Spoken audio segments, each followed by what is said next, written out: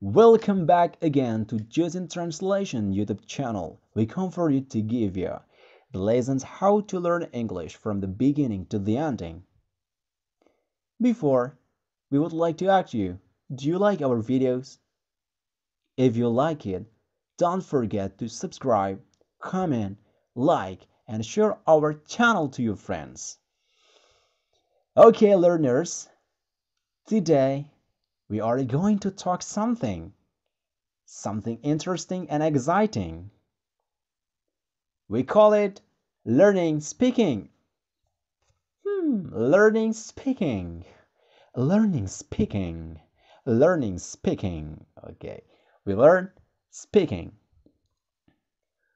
We are going to choose some topics from this video, and this video will tell you about World Cup 2018 in Russia. And you know, there are 32 clubs which participate in World Cup 2018. Dan apakah kalian tahu guys, bagaimana sih caranya biar kita bisa mengucapkan nama-nama negara yang benar dalam bahasa Inggris? You know, sometimes we mention the country which participate in a World Cup with Indonesian accent. But in this video, we are going to give you the basic learning pronunciation, how to mention them all correctly based on a phonetic transcription by Joesin. Ya enggak?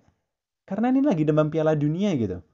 Apa-apa jadi serba Piala Dunia. Nah, agar kita bisa ngomong bahasa Inggris dan mengucapkan nama negara dengan benar, langsung saja ya, kita mulai pelajarannya.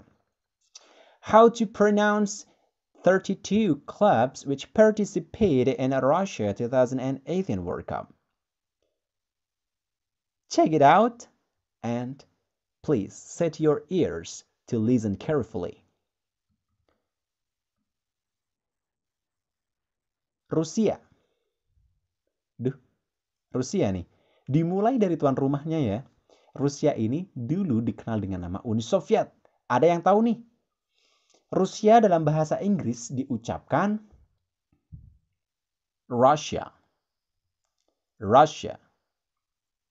Coba kamu perhatikan ya. Bacanya Russia. Russia. Bukan Rusia. Bukan Rusia. Tapi Russia. Nah, kita juga sudah siapkan phonetic transcription-nya. So, kita bisa ucapkan World Cup 2018 is being held in Russia. Russia. Coba, learners ulangi sekali lagi. Russia. Selanjutnya ada Brazil. Brazil, bila kita terjemahkan dalam bahasa Inggris, tetap aja Brazil gitu kan.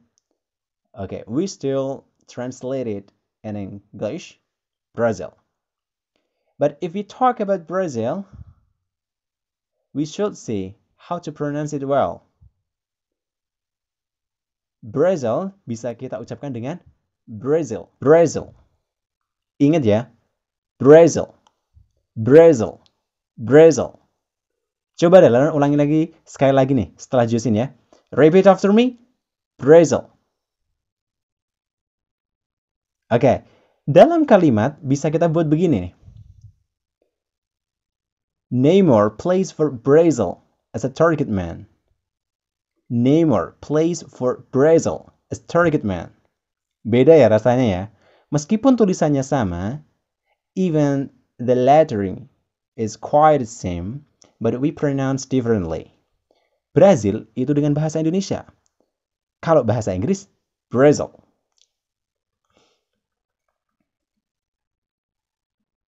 Iran. Nah, Iran juga tidak sama. Cara pengucapannya dong tentunya, bukan tulisannya. Kalau tulisannya masih sama. I-R-A-N. But how to pronounce it well? Iran, kalau kita mengucapkan dalam bahasa Inggris, kita sebut Iran. Nah, Iran. Iran. Sedikit ada perpanjangan di sini. Bukan Iran, tapi Iran. Joesin ulangi sekali lagi ya. Iran. Agak dipanjangkan suaranya. Iran. Oke, ini sedikit gampang. Kalau kita coba dalam kalimat, I'm Iran's fans club. I'm Iran fans club. Nah, ada Iran. Bisa dimengerti kan? Bisa dong. Absolutely. We need to practice this regularly. Jepang. Jepang nih. Jepang kalau bahasa Inggris bisa kita mention atau translate seperti ini. Japan. Japan. Japan. Gimana? Bisa? Japan. Repeat after me. Japan. Kalau kita ucapkan dalam kalimat, Japan is the only Asian club which is coming in knockout. Japan is the only Asian club which is coming in knockout. Okay. Is it difficult? Absolutely no. You need to practice it. Number 5. Ada Meksiko. Meksiko dalam Piala Dunia kali ini tampil agresif gitu ya. Nah, bagaimana sih cara mengucapkan kata Meksiko dalam bahasa Inggris? Dalam bahasa Inggris, kita mengucapkan Meksiko dengan kata Mexico. Mexico. Mexico. Mexico. Gampang kan? Ingat ya, Mexico. Ada E di belakangnya. Bukan Meksiko, tapi Mexico. Jadi kayak ada EU-nya gitu. Nah, di World Cup ini Meksiko benar-benar memberikan satu kejutan dengan mengalahkan juara bertahan Jerman. Kalau kita ucapkan dalam bahasa Inggris, mungkin begini jadinya. Mexico brings Germany down in the first match. Mexico brings Germany down in the first match. Selanjutnya ada Belgia. How to pronounce Belgia? Kalau kita lihat tulisannya Belgium gitu kan. Tapi bukan gitu cara bacanya. Cara baca Belgia dalam bahasa Inggris yang benar adalah Belgium. Belgium. Pengucapannya Belgium. Belgium. Oke, learners, bisa kan? Coba learners ulangi lagi. Belgium. Belgium. Oke, Joesin anggap sudah bisa. Nomor sekian ada Korea. Ada Korea. Korea, ada opa-opa di sini. Ya, wah kalau bicara soal Korea pasti kalian gak asing dengan budaya K-pop ya. We are really familiar with K-pop culture there. Apakah kalian termasuk dalam K-pop fans, guys? So in this World Cup, Korea bisa kita sebut ya dengan Republic Korea. Nah, bagaimana cara pengucapannya yang benar? Bukan Republik Korea, bukan. Tapi Korea Republic. Korea Republic. Kita ulangi lagi. Korea. Korea menjadi Korea. It becomes Korea. Korea. Ada republiknya, kita usah menjadi Republic. Republic. Kita ulangi sekali lagi. Korea Republic. Kalau kita beri contohnya, ada Korea Republic was failed to pass group phase. Korea Republic was failed to pass group phase.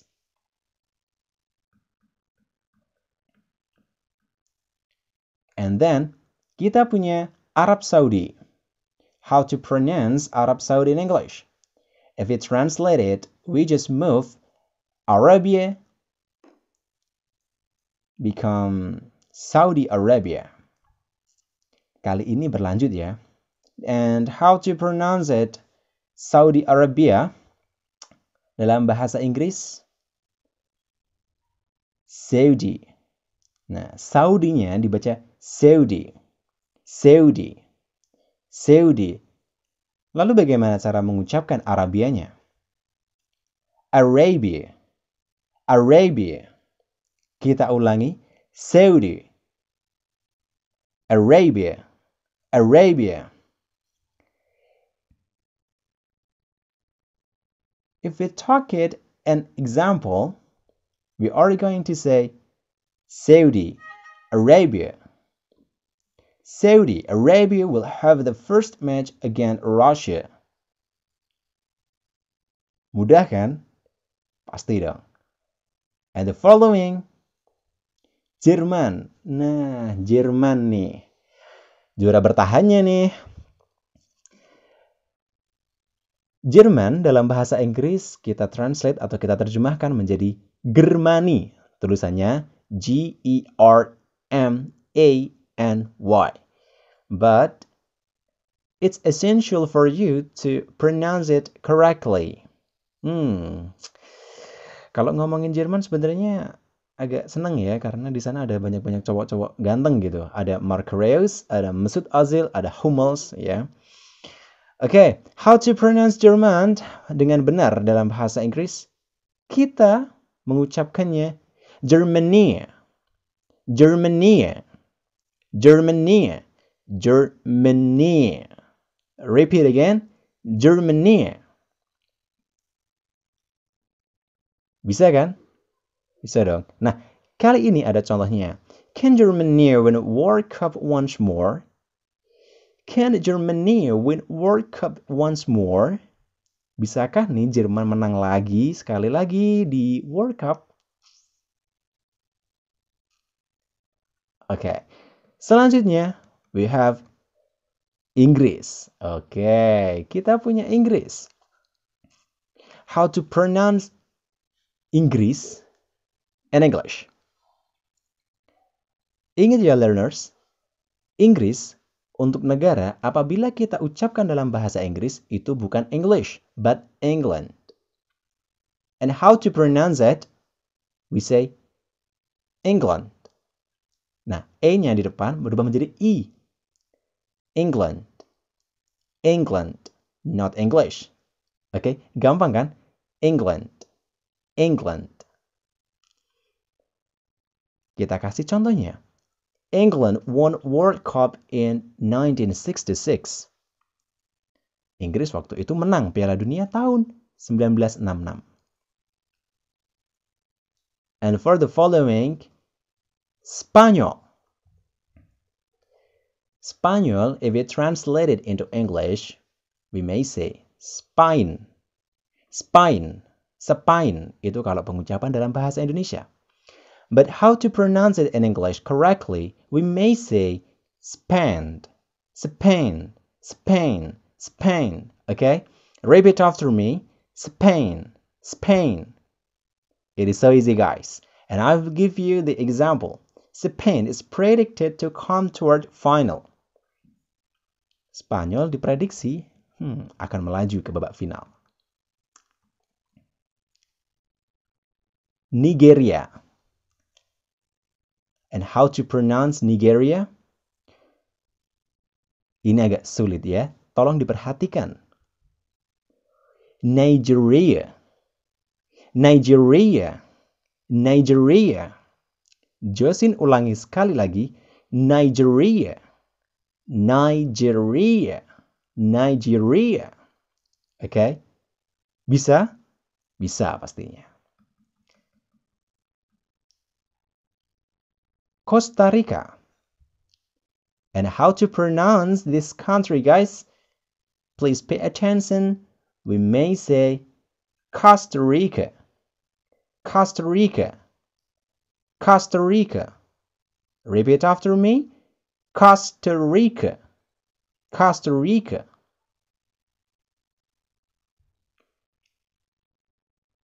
Okay, we may continue. Polandia. And for this country, we may say in English, Poland. Poland. Kalau tulisannya sih Poland. Cuman kalau kita ucapkan dalam bahasa Inggris menjadi Poland. Poland. Selanjutnya ada Mesir. Kalau ngomongin Mesir pasti ingat dengan Fir'aun. Mesir dalam bahasa Inggris kita sebut Egypt. Ya, cuman ini kita belum koreksi ya pengucapannya. And how to pronounce it?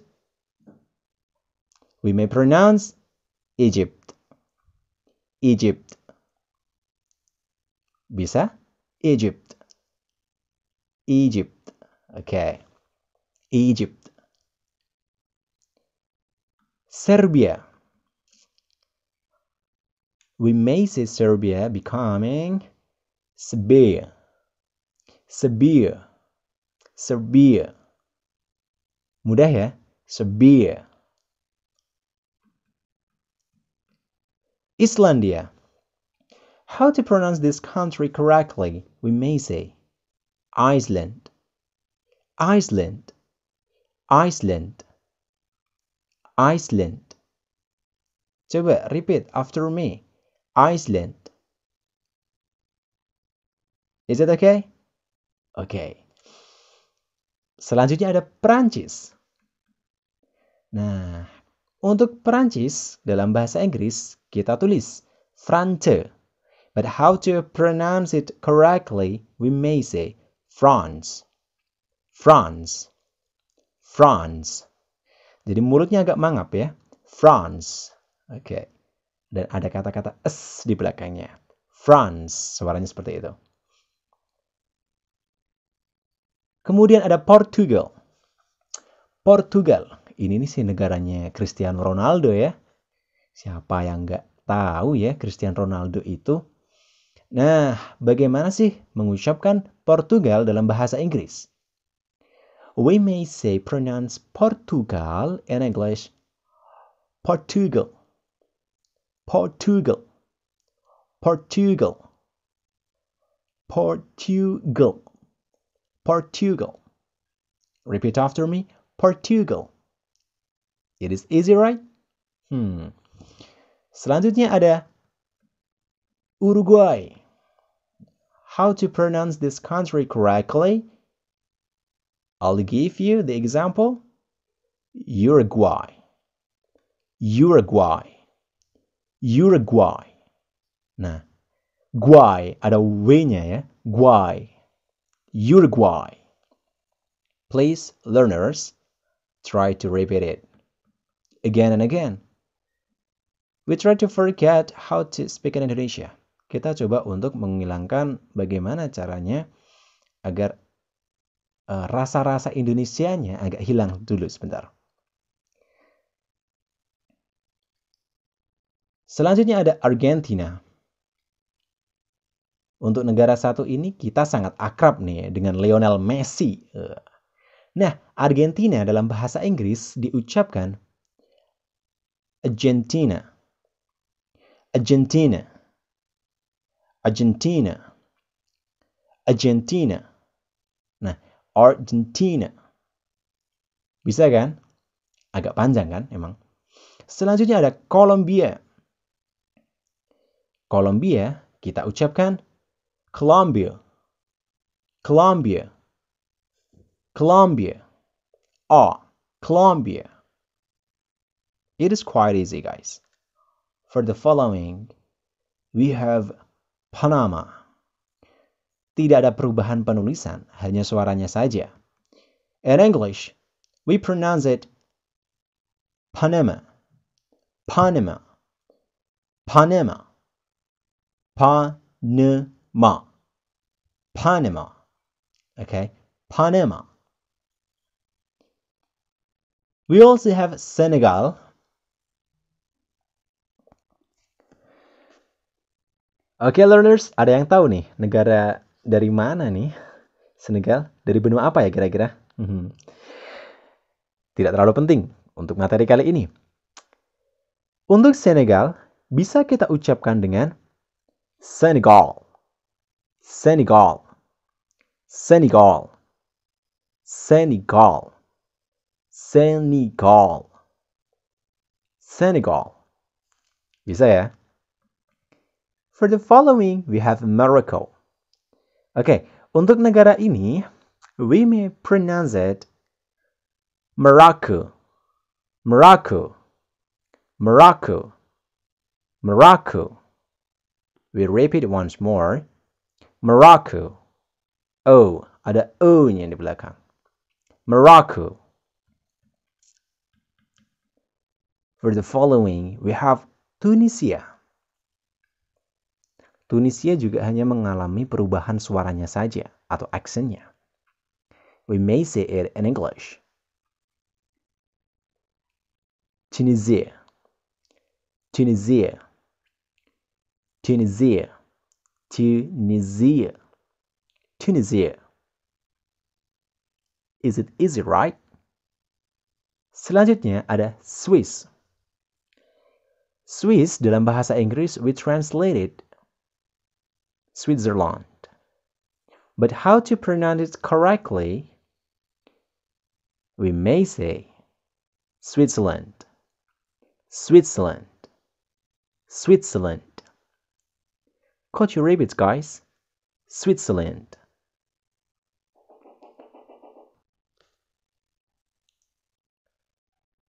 And now we have Kroasia. Bagaimana sih kita mengucapkan Kroasia? I'll give you. Jadi begini. Bacanya adalah Croatia, Croatia, Croatia, Croatia, Croatia. Nah, itu kalau kita perlambat. Croatia. Ada syahnya, bukan tia, tapi syah. Croatia. Croatia. Repeat after me. Croatia. Selanjutnya, we have Swedia. How to mention Swedia in English? We may say Sweden, Sweden, Sweden, Sweden. It is quite easy. And for the following, we have Denmark. How to mention it in English? Denmark, Denmark, Denmark, Mark, Mark, Denmark. Negara selanjutnya, kita punya Australia. And we may say it Australia, Australia, Australia. Ada I-nya di belakang. Australia, Australia. Huruf di awal juga agak dipanjangkan ya. Australia.